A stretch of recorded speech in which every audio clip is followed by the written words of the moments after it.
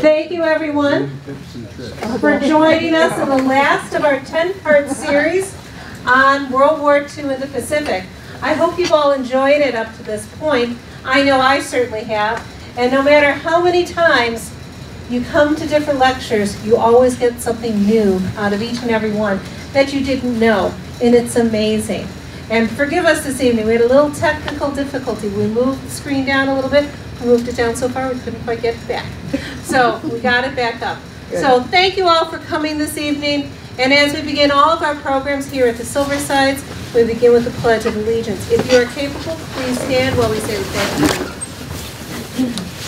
I pledge allegiance to the flag of the United States of America and to the republic for which it stands, one nation, under God, indivisible, with liberty and justice for all.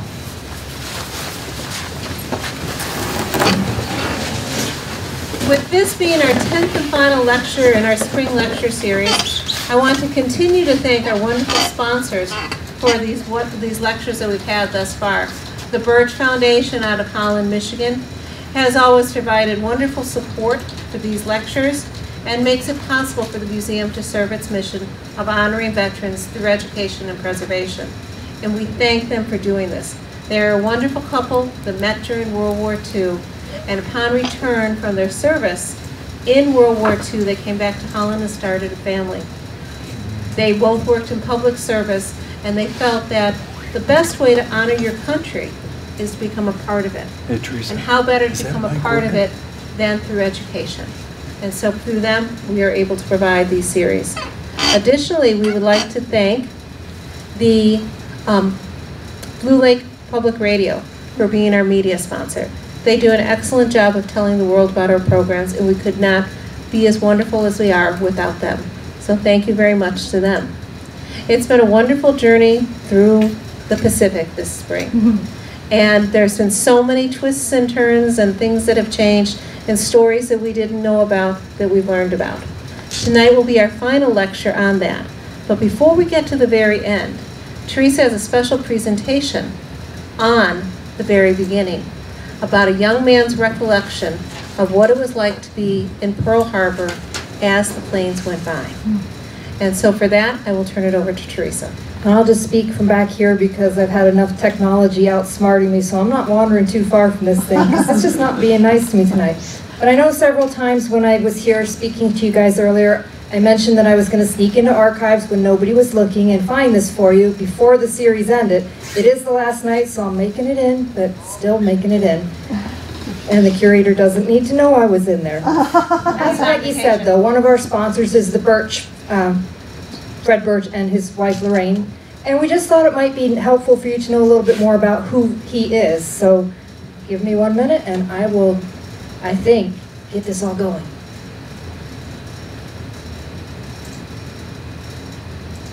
We'll have a little background music.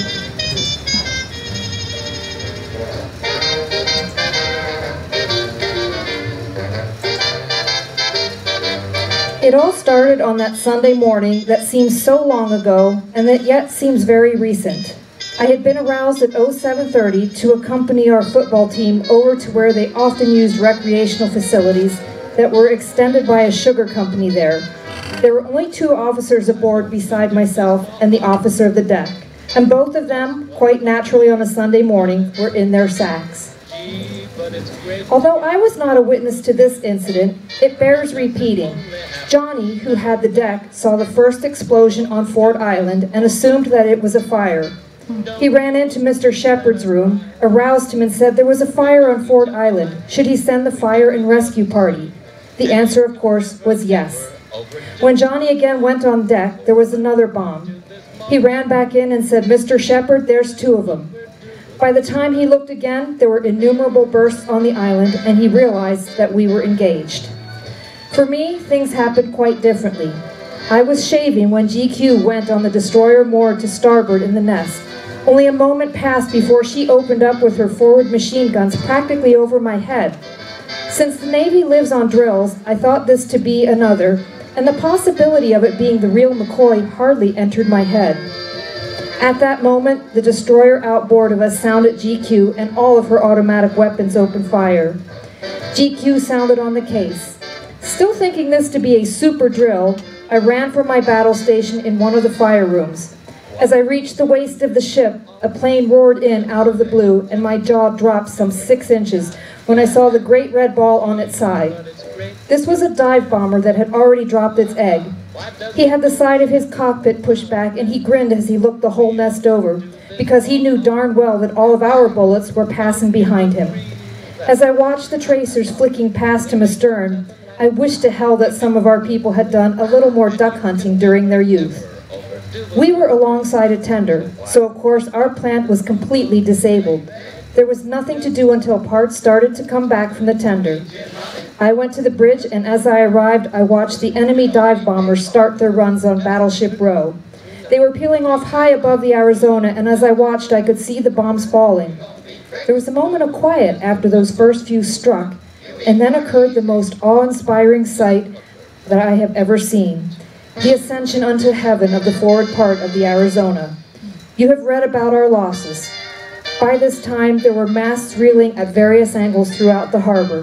Ships were afire, and we were fearful of submarines in the harbor, since several of the midget variety had been sunk early in the action. I'll just leave that. Our nest had shot down 4 planes, every one that had approached except the first one.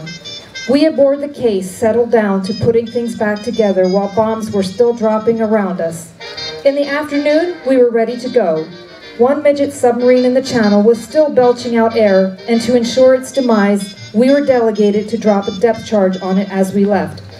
This is indeed ticklish business in water as shallow as that. I was delegated to guide the ship from a motor whaleboat directly over the sub several hundred yards away. As the ship steadied on a course for the sub several hundred yards away, I pulled out.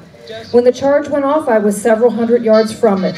When an ash can explodes in water that shallow, water and mud are hurled 200 feet in the air. The day's activities were making me feel just a little bit insignificant. None of us had any great hopes of living for another 48 hours, for we didn't know what lay outside. But all during the day, the fire room gang worked to get our gear back together, singing, "Why don't we do this more often?" The same song, the one playing right now, rang through the gratings as we steamed out of the harbor to meet whatever the Japs had out there. I will always have a soft spot in my heart for this song.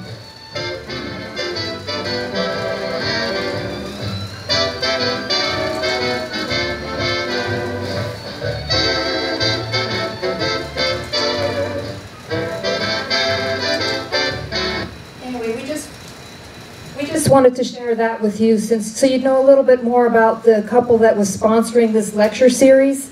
And now I'm glad I went before Ron, because he speaks so well I didn't want to go after him. But that's kind of how World War II in the Pacific started, and now we're going to hand it over to Ron, who's probably going to share with us how World War II in the Pacific ended.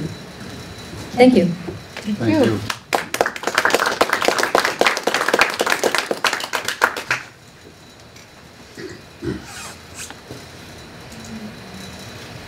Good. Thanks, Teresa. Thanks, Peggy. I know everybody in here can hear me all right. How about you folks out in the ether? Can you hear me? Do I need to use the microphone? Yes. I do need to use a microphone. All right.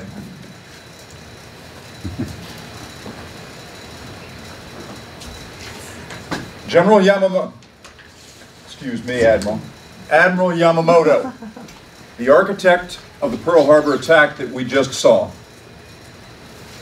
Yamamoto probably knew Americans and the United States better than any other ranking Japanese official in 1941. He had spent time as an aide. He had gone to graduate school at, I think it was Yale or Harvard. He had worked in the Japanese embassy. He knew the American state of mind. He knew the potential of the United States economy. He felt that with a strong enough knockout blow, Japan would have a chance. But it had to be a knockout blow. If it went beyond, all bets were off.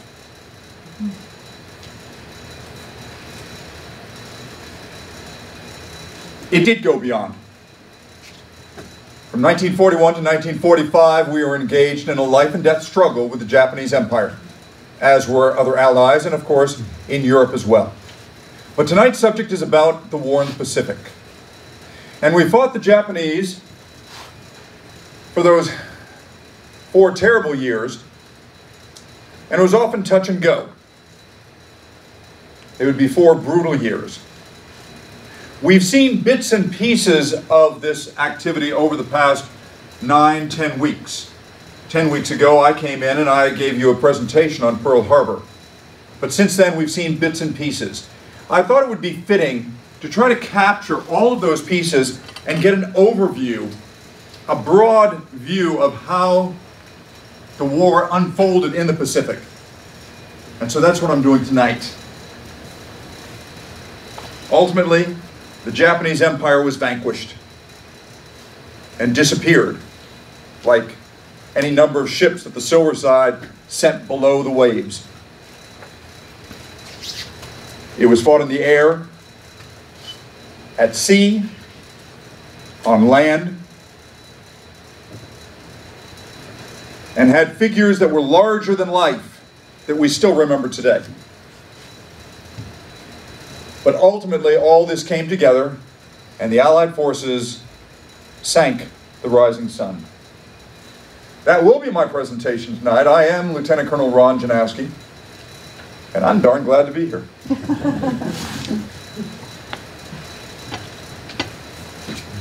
Pearl Harbor, as we've just seen, was intended to be a knockout punch. Yamamoto knew that without knocking out the entire fleet of the U.S. Navy in the Pacific, Japan did not have a chance of dominating in the Pacific. And dominate was exactly what they wanted to do. This was no vengeful act. It was no act of schoolyard bully. They had a plan, and that's what I'm going to talk about tonight. Their intention was to knock out the American fleet as the major competition to the Japanese dominating, fully dominating, for the rest of the 20th century in the Pacific theater. At Pearl Harbor, they did some incredible things. They managed to get a 19-ship flotilla to travel 3,600 miles across uncharted, no, that's not the right word, unused Pacific Ocean. They were outside the sea lanes. Other ships that were crossing the Pacific were normally further south. They went through an area of the Pacific that was not normally used. They did it silently. They did it efficiently. They got those 19 ships traveling 3,600 miles and committed one of the most outstanding military operations ever, and caught the United States completely by surprise. To fully appreciate this is almost impossible because some 86 years earlier, the Japanese were medieval until the United States Admiral Perry visited them in 1855. They were fighting on horseback with swords and spears. And yet, they were so impressed by the West, and they were so determined by the West to capture and catch up to what the West had demonstrated to them, that a mere 86 years later, they're able to do this. Phenomenal. They did it with precise planning. They did it with state-of-the-art technology. And they were able to commit what we know as the Great Attack on Pearl Harbor. They made mistakes. 3 in particular. Chester Nimitz, the admiral who took over in Pearl Harbor after the attack, was asked about a month later what he assessed of the damage. And he said, well, God was looking out for us. And the reporters, God was looking out for us. What in the world are you talking about? And Nimitz said, the Japanese failed to do 3 things that will doom them over the next however long it takes. First of all, they did not damage our dry docks. They attacked our ships, they sank our ships, they destroyed ships in the harbor, which was shallow. If the ships had been outside the harbor, they would have sank in many fathoms of water and perhaps been irrecoverable. But they were recovered. And because the dry docks were not destroyed, they were repaired. And a majority of the ships that were damaged in the Pearl Harbor attack actually completed the war afloat. Cool. Number 2, oil fields. What do ships run on? They run on oil. Where was the oil stored? In Hawaii. The Japanese failed to hit our major oil stores on the island of Oahu. Had they destroyed those oil fields, the United States Navy, you know where the next gas station was? San Francisco. All the way back in San Francisco. It would have completely uprooted our facilities, and we would have had to have operated off the west coast of the United States. And number 3, they didn't get our aircraft carriers. Aircraft carriers were relatively new to the Navy. They had first been developed around, I guess, just at the end of World War I. The idea of flying ships off of the decks of aircraft carriers, or actually converted battleships and cruisers with flat surfaces attached to them, was new. But they would come into their own during this war, this battle, this theater. And the U.S. aircraft carriers, by the luck of God, were out on maneuvers that Sunday morning. Our aircraft carriers were not hit. And as a result, they would form the spearhead, and ultimately the reason why the Navy was able to commit themselves to destroying the Japanese Navy over the next 4 years. 3 huge mistakes that essentially doomed the Japanese by nightfall on December 7th of 1941.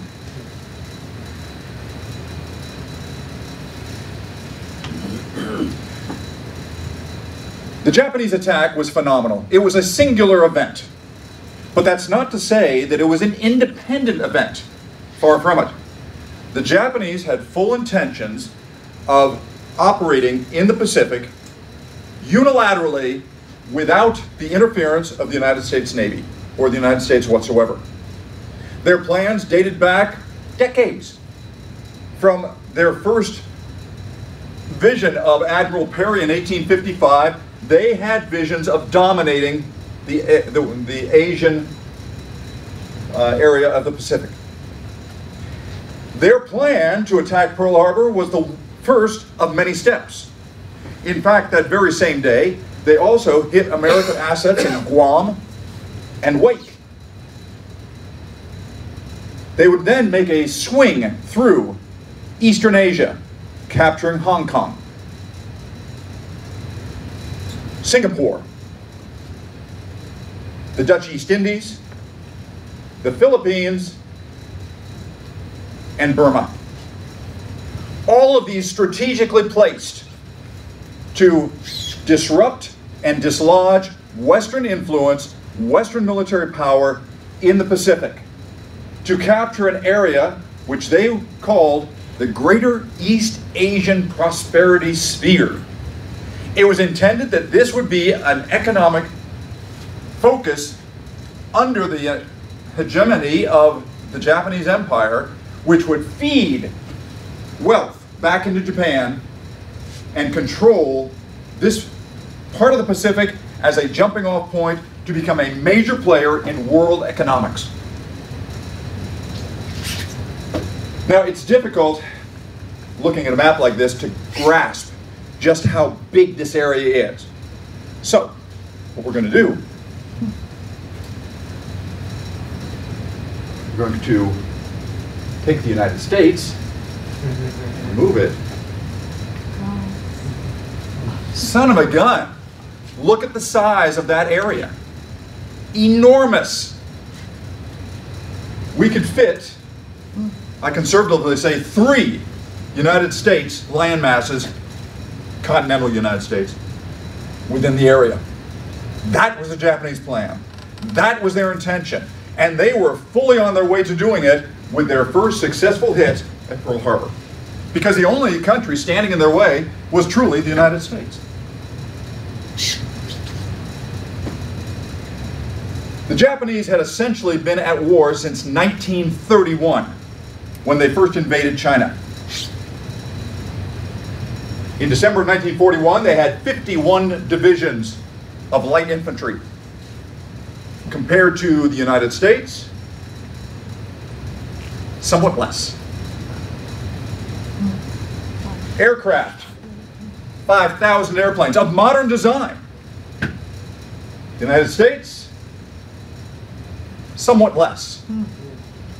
Not of modern design. And ships.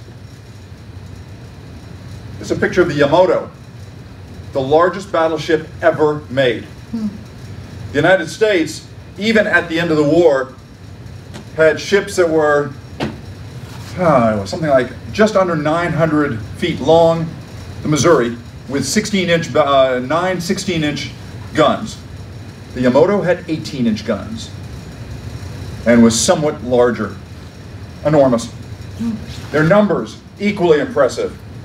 Aircraft carriers, battleships, all of these. The United States, well, not bad actually. Comparatively, well, we were sort of in there. Of course, Pearl Harbor took a hit on us.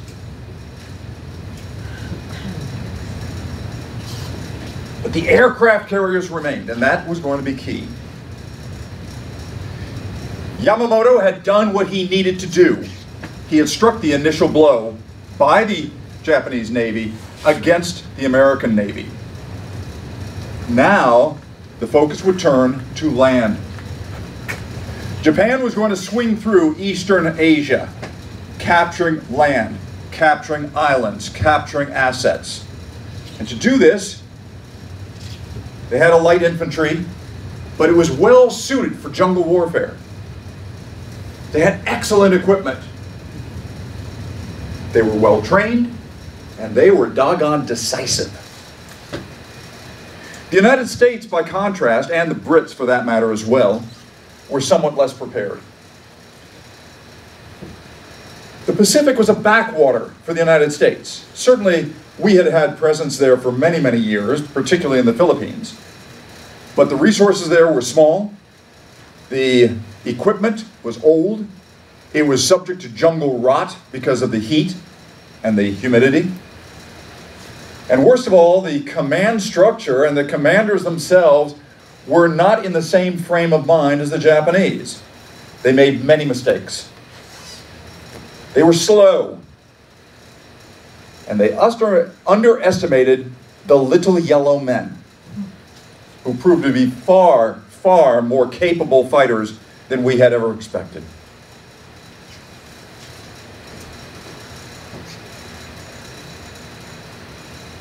In April of 1942, some, 5 months after Pearl Harbor, the United States needed to make a statement to show that we were not simply going to roll over and die.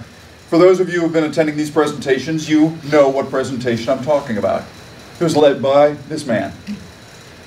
It's Lieutenant Colonel James Doolittle, but better known as Jimmy Doolittle, one of the most famous airmen of the 1930s.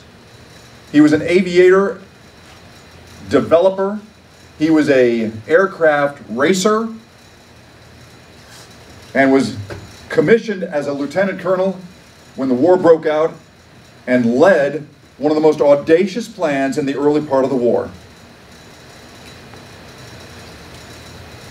Doolittle led a flight of 16 medium-weight B-25 U.S. Army bombers.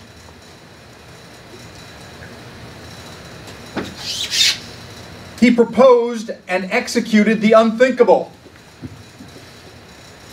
He would put these aircraft on an aircraft carrier and take off from the aircraft carrier. Now, this is no small feat. I researched this, and it turns out that a fully loaded operational B-25 bomber required approximately 3,600 feet of runway to take off. Anybody want to guess what the length of a aircraft carrier is? 1,000. No, A little bit less. 850 or so in those days, I think. Actually, I kind of give it away up here. Oh, wow. Less than a quarter of what is required to take off. Needless to say, I hate that phrase, because if it's needless to say, I shouldn't say it. It was purely voluntary if you wanted to try to join Doolittle's force. They were going to take off a rocking and rolling aircraft carrier deck less than a quarter of the length required by specifications, and they were going to fly across the ocean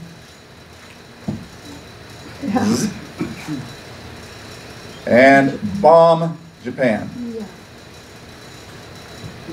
They would then land in occupied China and be done with it. Now, the idea actually worked through extensive training, secret training, flying into a stiff headwind and stripping the planes down to their minimum weight. They actually took off, and all 16 took to the air. Unfortunately, they took off 150 miles earlier than they had intended. Because as they were approaching the coast of Japan, they were suddenly sighted by Japanese fishing trawlers. And they feared that the Japanese trawlers would send word back, hey, there are big American ships out here. And so they launched early. And they had to fly an extra 150 miles, which caused them to not have all of the range that they needed. And most of the ships were able to at least make it to China, but crashed. And most of the crews did survive. Several were captured by the Japanese and executed. But they were able to actually bomb Tokyo and other major cities. The damage was minimal. It was superficial. It was purely propaganda. But the fact that the Japanese looked up and saw American airplanes bombing them in April of 1942 was shocking, and it gave a huge boost of morale to the United States. The Japanese said they must have come from Midway. There's no way, they couldn't have taken off an aircraft carrier, right? So Midway became of intense interest, particularly to Yamamoto, who now realized his mistake of not having gotten those aircraft carriers, and he was looking at Midway. If they can bomb from there, they can get us from anywhere. So he wanted to get back at Midway, and that would come into play here shortly.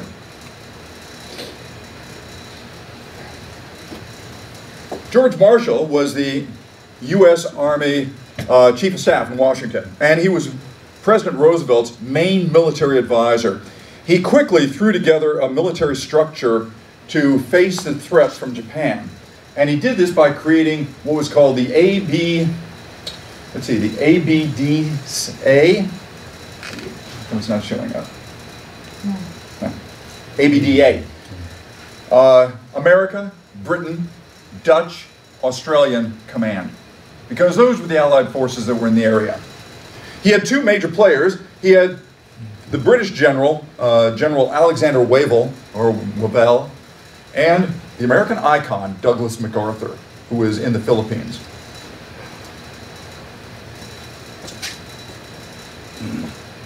The British would bear the first brunt as the Japanese came flooding down through Eastern Asia.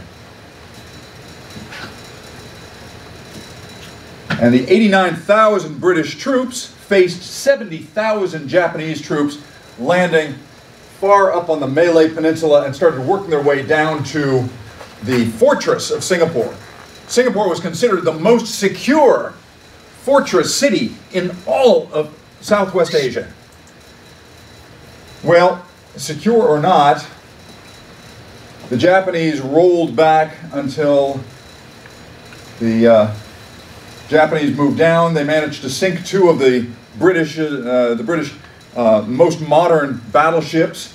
They destroyed them by aircraft dropping bombs, and they captured Singapore on the 15th of February. It was a shock to the world that the Japanese had been able to do this. MacArthur was not much better off. MacArthur was ensconced in Manila, Philippines, and within hours of the Pearl Harbor attack, Manila and the Philippines were subject to Japanese air attacks as well. And they quickly knocked out enough American aircraft to build up a sizable, enormous advantage in Japanese aircraft over US aircraft. They landed, and by Christmas of 1941, they had captured Manila. American forces retreated into the Bataan Peninsula and the small island of Corregidor, which was a fortress guarding the bay. They withdrew into that, and they held out until they were finally overcome by, let's see, what was the date?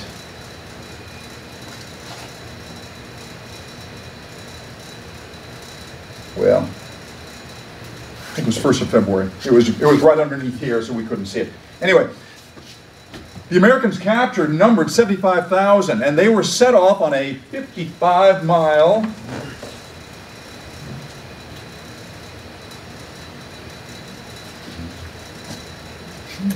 come on. Okay, I'm not getting action here. Peggy, can you advance that, please? I am advancing for you. The 75,000, 55 miles, click it one more time. 7,000 of them died. It was a brutal march. They were marched on foot, given very little in the way of food or water, and it was several were executed on their way. Click one more time. We can see pictures of what they looked like by the end of the war. Those that survived were walking skeletons. Click again. Now, Doug MacArthur did not actually experience the Bataan Death March.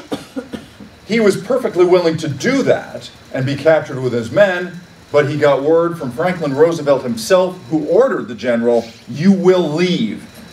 And by a combination of PT boat and B-17, he was flown to Australia to take command of the American forces in the southern part of Asia.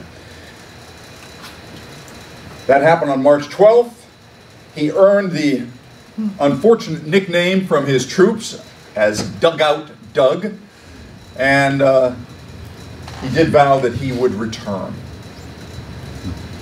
Okay, so the Japanese now have captured this whole area down here. They've established superiority.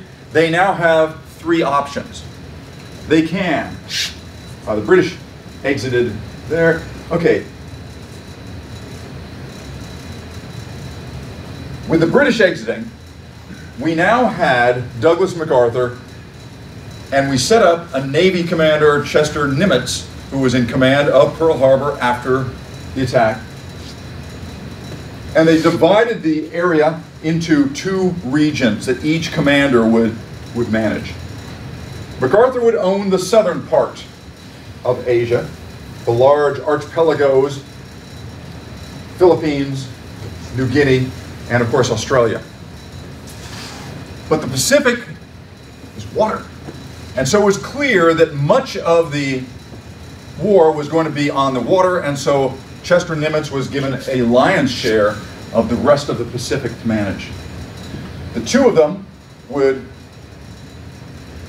execute competing parallel movements vectors towards Japan. This would come to be called island hopping, because they were obviously going to go from island to island in their approach to Japan. Okay. Now, the Japanese options. They could move towards India, where Britain had moved their operations. They could move straight down and capture Australia. Or they could go for Midway and Hawaiian Islands with a possible threat to the western United States. The India was put on indefinite hold. Yamamoto had a preference for going for Midway, because obviously the B-25s that had bombed Tokyo in April had come from Midway. But he was overruled, and the decision was to move down and try to capture Australia. The first attacking point would be the city of Port Moresby on the southern coast of New Guinea. As many of the operations would, this led to a large sea battle. And the Battle of Coral Sea took place in early May of 1942 to support the capturing of Port Moresby as a jumping off point to capture Australia. This was largely a combat between aircraft carriers between the Japanese and the Americans. The Americans had 2 aircraft carriers, the Japanese 3. And in the process of these 2 days of May 7th and 8th, there was a complete loss of 2 aircraft carriers, 1 on each side, the Japanese aircraft carrier Shoho and the American aircraft carrier Lexington. And then both sides had damaged aircraft carriers. The Shikaku, and down here, this is the Yorktown. The battle broke off at that point. And so it could be considered that this was a tactical draw. Both sides had lost an aircraft carrier, both sides had damaged aircraft carriers, but the Japanese canceled their attack on Port Moresby. And in that respect, it saved Australia from being attacked or captured. And so it could and is largely considered a strategic victory.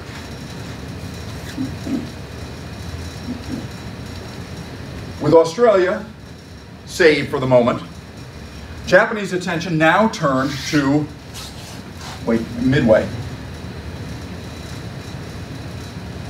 Yamamoto wanted to capture Midway, not just because of the B-25 bombers from Doolittle, but because it gave him an opportunity to attack the U.S. carriers that he had missed at Pearl Harbor. He could attack Midway, he could attack Hawaiian Islands, but most importantly, he would sink the American carriers. And that would make a decisive dent in all American defense in the Pacific. Battle of Midway took place on the 4th of June of 1942. And Yamamoto's intentions were to sneak in there. It was critical that the Americans not know this was coming. He would lure the carriers into his trap. He would fix them in place with the aircraft and bring his battleships into play to sink them. Nimitz, however, had 2 advantages. The first was the Yorktown, which had been damaged down in Coral Sea, was quickly brought back to Pearl Harbor and was repaired, so it could actually move under its own power. This was done in an incredible amount of time, and it sailed and was present at Midway. But even more important was that the Americans had managed to break Japanese code, and they knew the Japanese were headed for Midway. Knowing what the other player is going to do is a huge advantage. I mean, think of any football game. If you know what the other quarterback's going to do, makes it easy to defend. And Nimitz knew what Yamamoto had planned. As a result, the Battle of Midway became a huge disaster for the Japanese. The Japanese had 4 carriers to the American 3. And it was it should have been a decisive advantage. But over the course of one day, the 4th of June, they managed to lose not 1, not 2, not 3, but 4. All 4 of their carriers were destroyed and sunk. Americans lost the Yorktown. It had managed to crawl its way back from Coral Sea, get repaired in a matter of days, sail out and compete and successfully participate, but it was ultimately sunk. Actually, it was scuttled. It was so badly damaged, American forces sank the Yorktown. Nevertheless, we had absolutely decimated Japanese carriers, which would prove decisive. It could be said that from this point forward, for the rest of the war, the Japanese could not win. That might be overstating it a little bit. It might not. The fact was they were damaged seriously by not having carriers.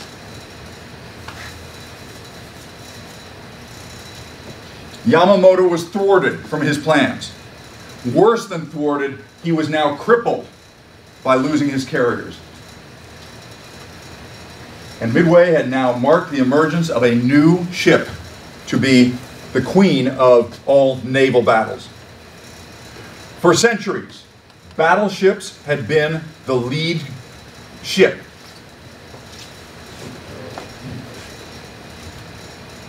Reaching its pinnacle with the largest battleships ever made. But in the Battle of Midway, not a single battleship came into play. In fact, neither fleet even saw each other during the battle, other than through the cockpits of the aircraft. The aircraft carrier from June 4th of 1942 to today is the premier naval battle wagon.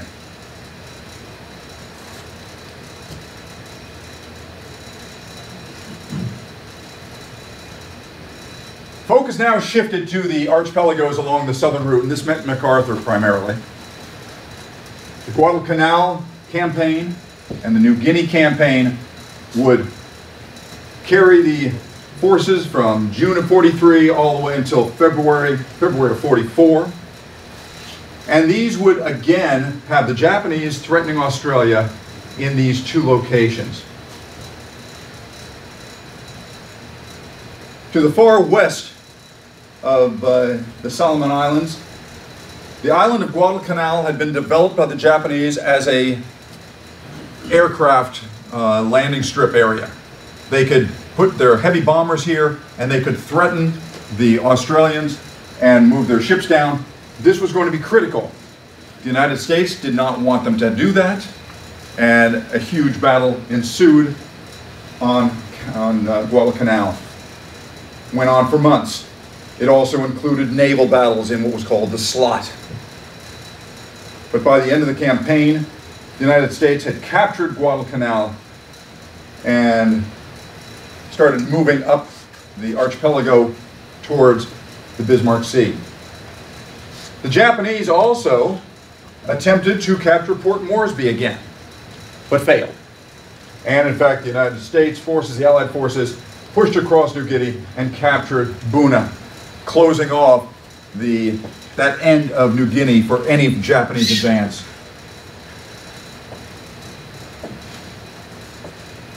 An interesting propaganda-ish event occurred during the campaign in New Guinea. Yamamoto, cover Yamamoto moment. There was a cleanup operation. For Midway, Yamamoto had created a diversion of capturing American land in Alaska, the Attu and Kiska Islands. And it was cleaned up in August of 1943 when American forces went up there to knock out the Japanese that were still up there. And when they arrived, they found the Japanese had already left. They saw no point, and they left all their billets and whatnot. So that closed out the furthest north attempt to expand Japanese empire. New Guinea continued the operation from Guadalcanal to the east.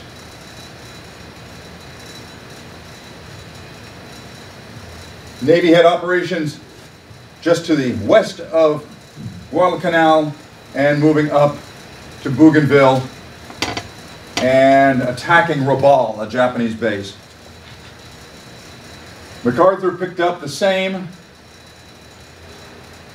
attacking at Salamanca and Lai, neutralizing Rabaul. This was an interesting thing. They never captured Rabaul, the United States didn't, but they completely isolated it. And for the rest of the war, the Japanese were stuck, not able to get supplies, not able to do anything. They were just isolated there. It was an opportunity to simply skip past them, remove them from any consequence, and move on up the coast, which they did, going up here to the Admiralties and then beyond. During the New Guinea campaign, we had, as I mentioned, had broken the Japanese code.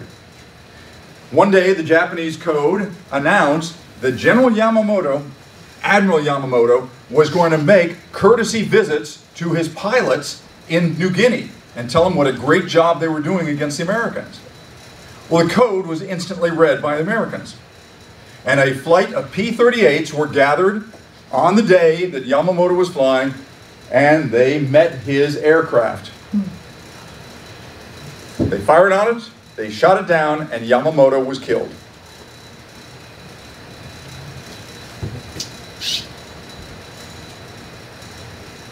Apparently the architect of Pearl Harbor was found still strapped in his seat, leaning up against a tree, shot, and looked like he was asleep.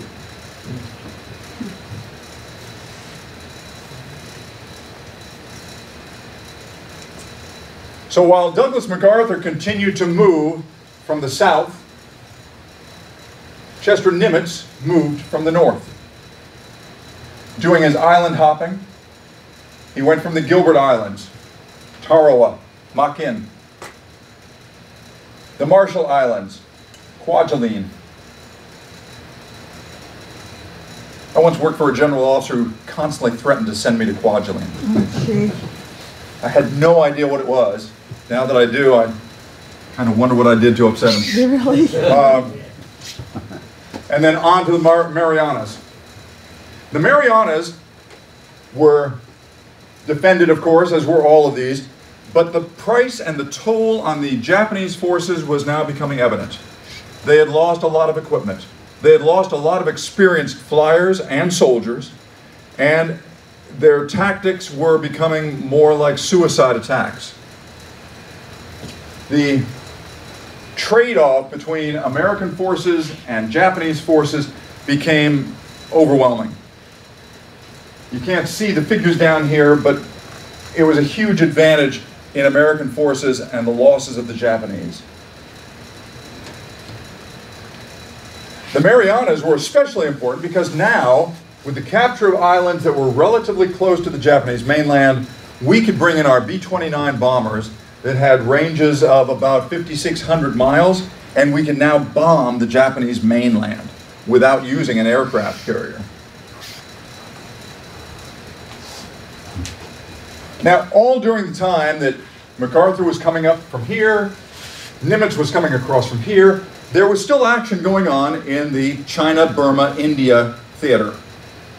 It was a backwater. It was, the Japanese had made their greatest moves in the early part of the war, and in May of 1942, they occupied most of Burma, and they were confronted by American forces and British forces supporting Chiang Kai-shek in China, but they had a firm hold on Burma. This steadily declined because of the Japanese inability to reinforce, to resupply. By May of 1944, 2 years later, it looked something like this.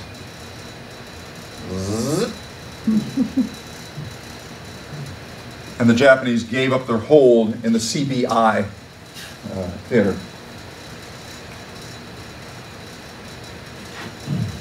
Nimitz had moved now within striking distance of Japan. MacArthur did the same. He was now poised to fulfill his promise to return to the Philippines, and so he did. In October of 1944, American forces landed at Leyte. This led to a great naval battle as well, the Battle of Leyte Gulf.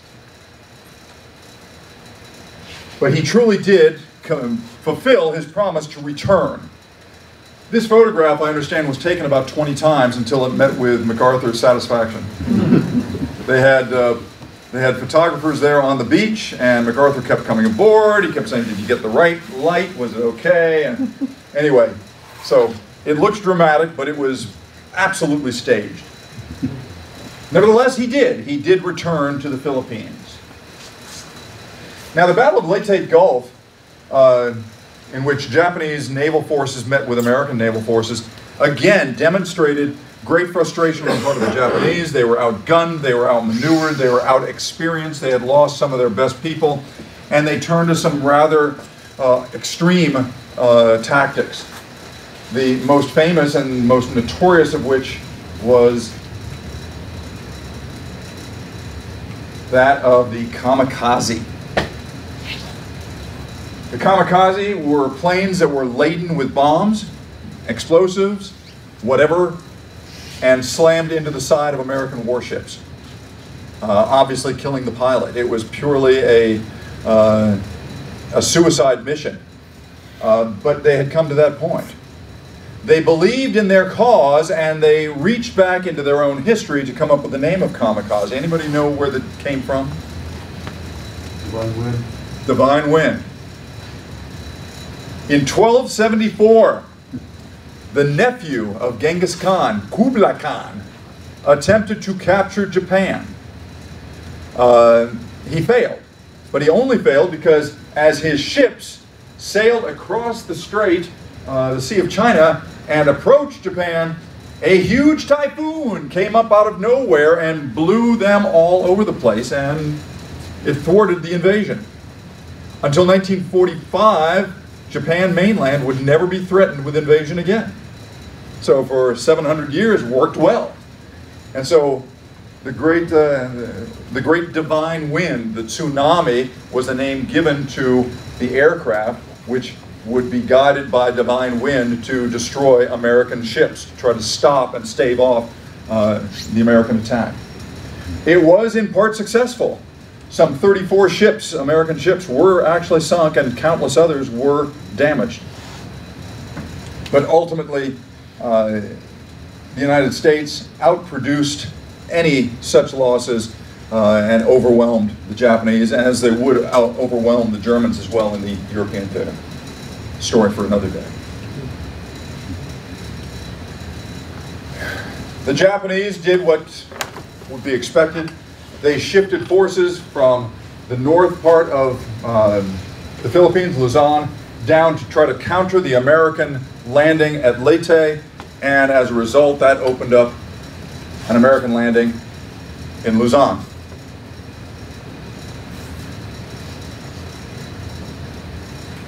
And by February of 1945, Manila was reached, recaptured, and for the remainder of the war, from February of 45 till August of 45, it was a mopping up action of just trying to clean up the Japanese soldiers who were still essentially abandoned on the Philippines.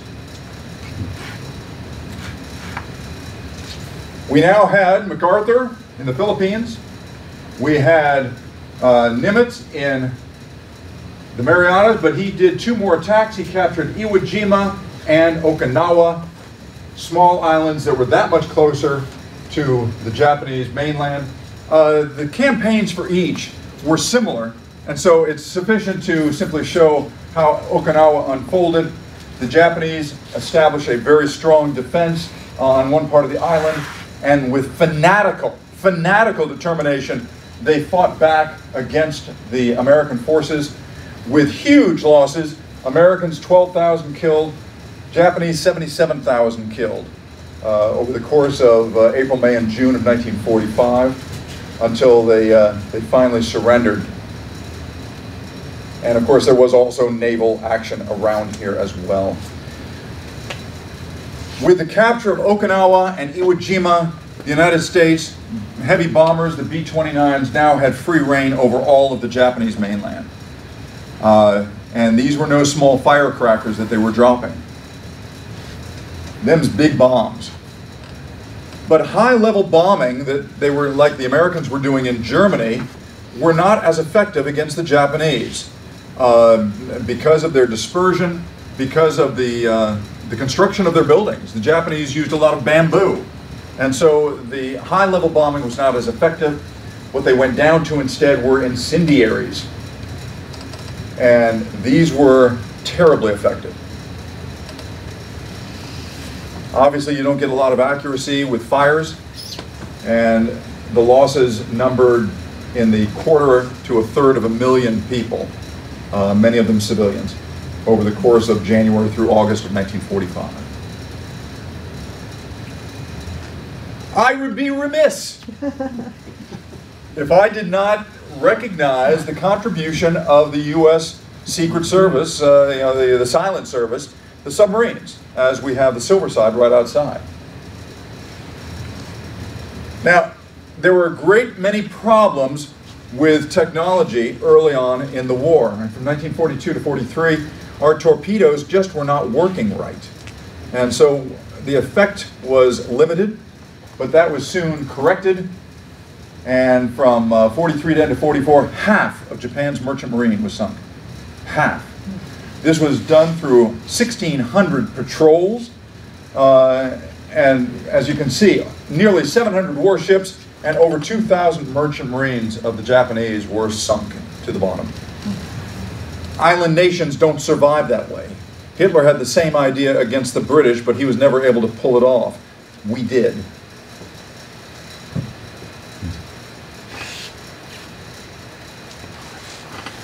But what you can't see underneath this bar was that the Japanese did not reciprocate because their assets were limited enough that they really didn't attack our merchant marine. They mostly attacked our warships, but they simply couldn't keep up with American development and building of ships, and their policy was just not nearly as effective as ours. The stage was now set. Invade Japan. Operation Overthrow or Downfall was scheduled to begin in December of 1945. They expected it would run about 2 months. It would be 2 separate operations. One would be from the south, Operation Olympic, and Operation something else. It would take about 6 million Allied forces. They expected to face about 36 million Japanese, not just military, but the entire population of Japan was ready to defend its island nation. Estimated casualties were going to be horrific, in the millions, in the millions. For the Allies, for the Japanese, it would be a bloodbath. A few years back, there was a U.S. congressman who was afraid that Guam would tip over if too many people were put on it. Well, this would certainly flood the island of Japan with blood. And the American public held its breath, as will we. Until, advance please, Peggy.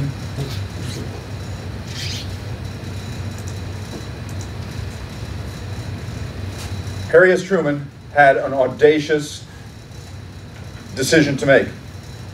He was facing the operation to capture Japan with the loss of horrendous amounts of life on both sides. But he did have an option. It was an option that had been developed in secret since the beginning of the war. In July of 1945, it had been successfully tested in the far reaches of the New Mexico desert and was proven capable. And it would come to be known by the target that was its first point of attack. Nuclear bombs, never before used in combat, never since. Haven't seen the news lately, but I hope that's still the case.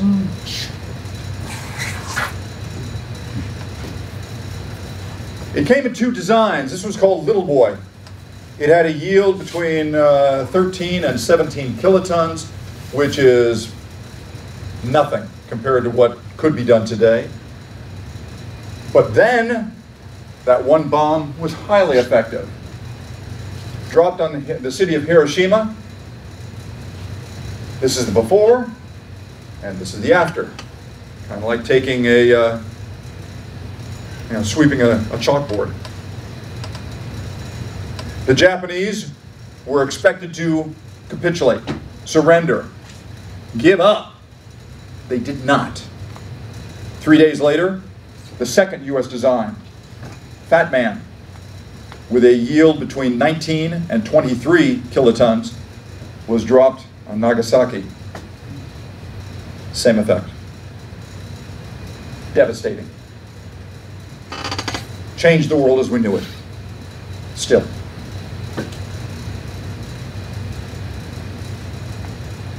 Compared to the millions, 200,000 seems like a bargain, but still that's 200,000 lives snuffed out. It is still controversial to this day. Was it moral? Was it ethical? Well, even as far away as General Sherman said, war is hell. Left for another discussion day.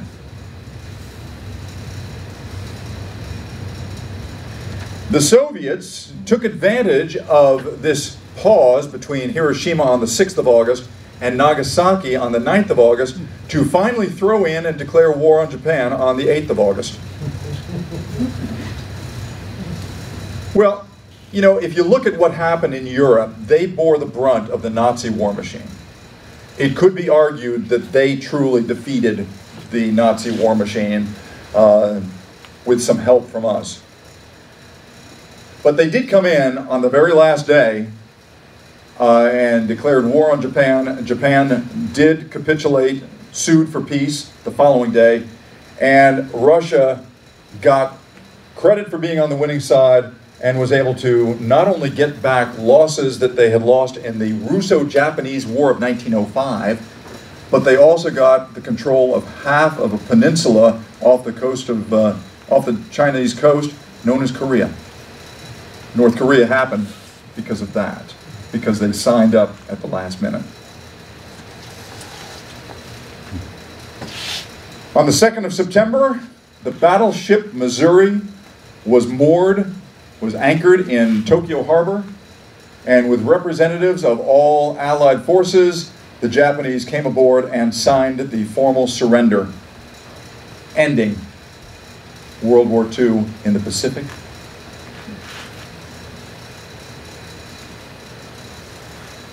And the great hope that this would be the end of all war.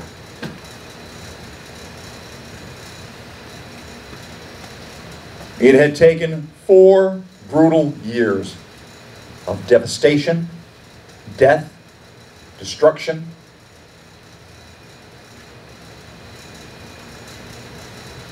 And the introduction of a new type of warfare that we have yet to understand. But in the end, the fighting did what it needed to do. It sank the rising sun.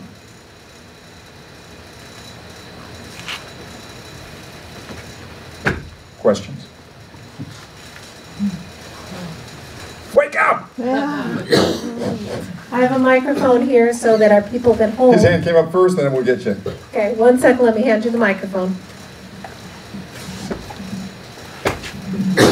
Thank you.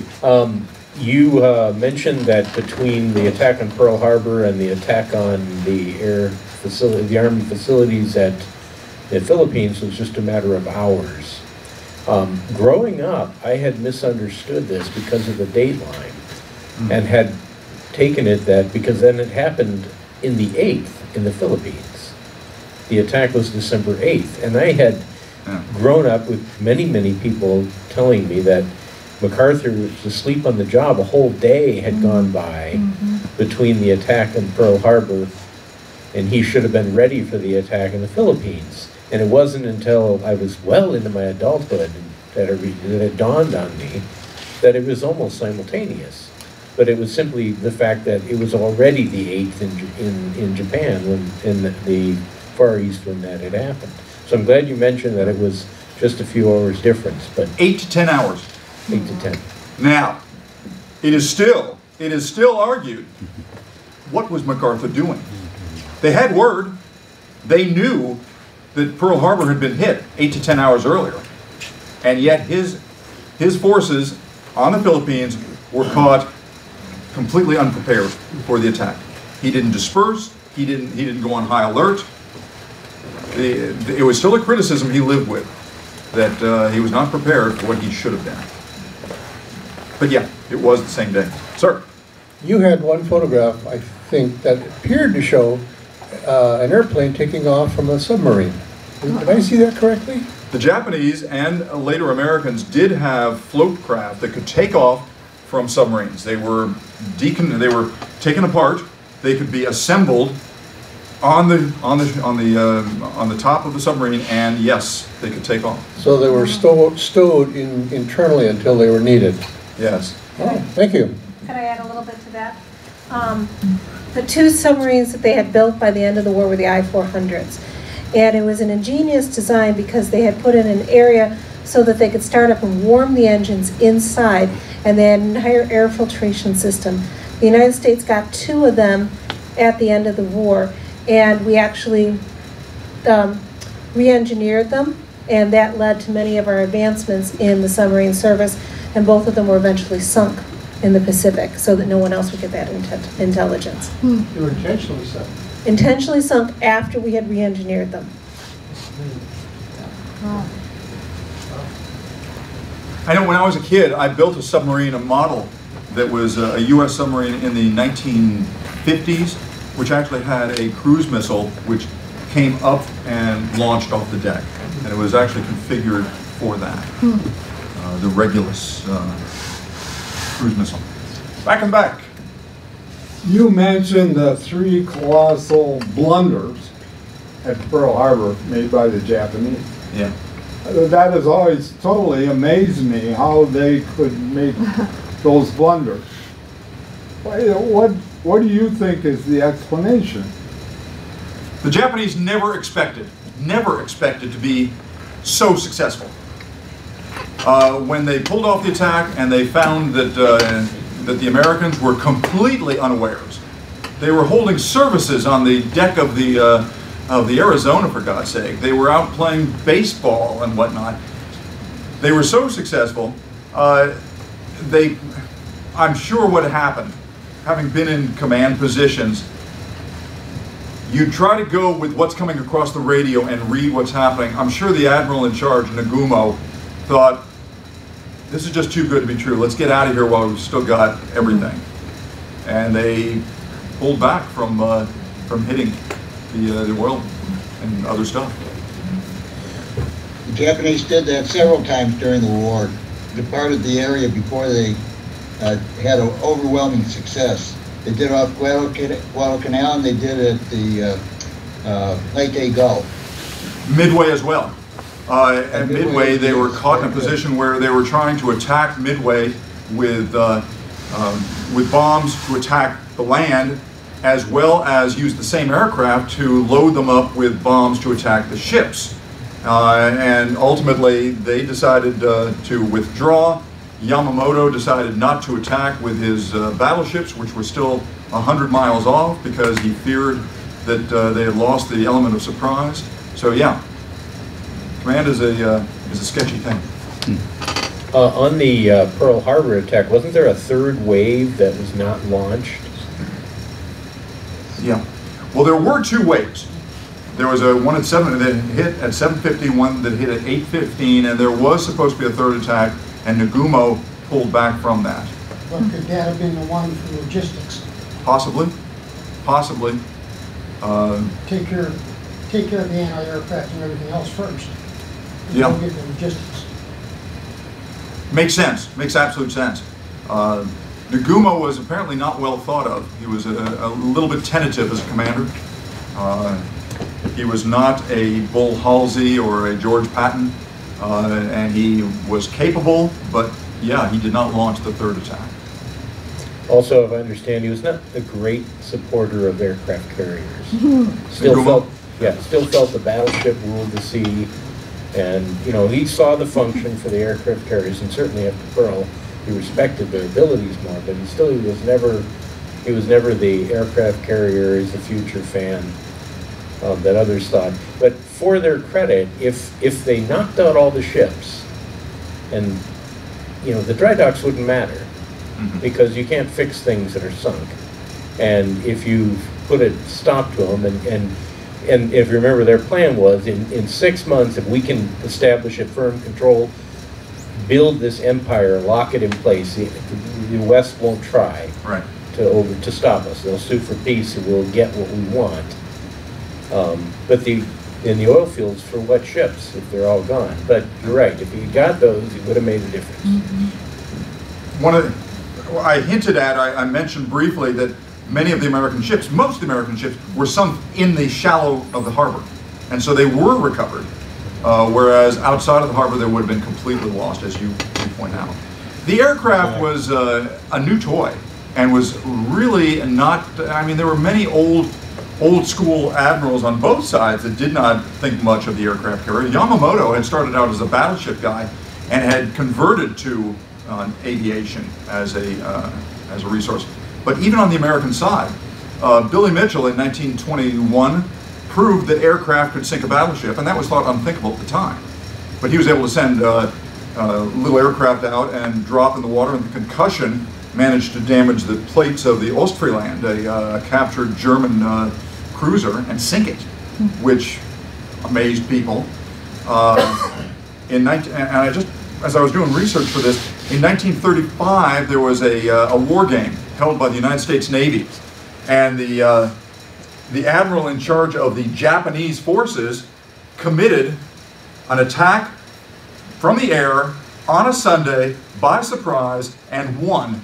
And he was told, that'll never happen, get back and stop it. Stop raising, issues that will never happen. Yep. The British at Taranto, Italy, launched a attack by their carrier planes on the Italian fleet, and that's what taught the Japanese how to attack our battleships at Pearl Harbor. Yes, and incredibly, the British aircraft were Swordfish, which were biplanes. They flew at about the speed of, well, me walking up this aisle. They're very slow, but they were able to get in and knock out the Italian fleet and effectively scuttle the Italian control of the Mediterranean. Yes, thank you, voice from beyond. Another crazy thing that is hard to explain. The Japanese, I don't think most people believe, knew that Hitler was going to declare war, so they could have been facing us alone, facing them in the Pacific without being, as it turned out, we put kind of the Pacific on the side burner and went after Hitler because he declared war and because of what was going on in Europe, of course. I think the Japanese did know it. They had signed a tripartite pact with Italy and Germany in May of 1940, and the stipulation was that attack one, you attack us all. And so Hitler did declare war only, 11? Yeah, it was like 4 days afterwards, or something like 11th that. of December, he declares war in the United States. Yeah. A little foolhardy, but then he was going to even go beyond that when he decided to fight a two-front war by turning on Russia in June of 1941. Yeah. So. Do we have any last questions? Cliff, go ahead. Well, just to make a comment, you showed the Battle of the Coral Sea as one of the turning points, stopping the Japanese attack on New Guinea and eventually Australia. The coincidence is that we defeated the Japanese carrier force on May 6th, and it was a big victory. The same day that Corregidor fell, and that was the end of the campaign in the Philippines, May 6th. Good point. Well, on that note, I'd like to thank everyone for coming. It's been a wonderful series, and as always, kudos to our